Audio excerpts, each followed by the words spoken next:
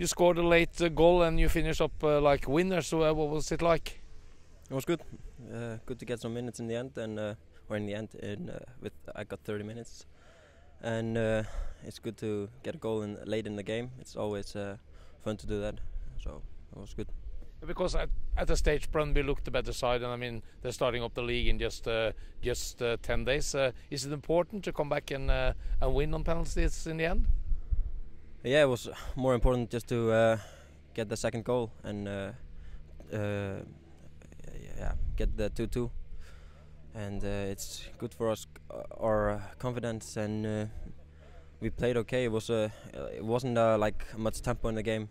It was so warm, and the guys and me were getting tired when it's a lot of running and when it's so warm. Yeah, but it was good for us to get the second goal. And for you as a striker, I mean it means a lot to score goals, and you always enjoys it, don't you? Yeah, of course. I love to score goals and have assists and stuff. But so yeah, it's good for the confidence, as I say, and it's always nice. Congratulations with the victory. Thank you.